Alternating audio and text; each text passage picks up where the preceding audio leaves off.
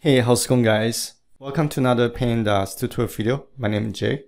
In this video, I'm going to show you how to reorder Pandas DataFrame columns. This is going to be a quick tutorial.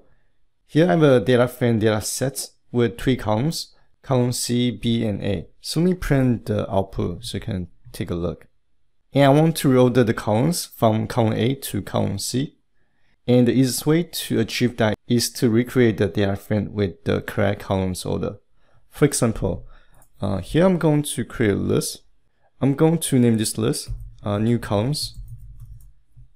And within the list, I'm going to type the correct column names. So column A, column B, and column C. Next, I'm going to reassign the data frame data set. Except that this time I'm going to provide the correct column order. So I'll pass the new columns list.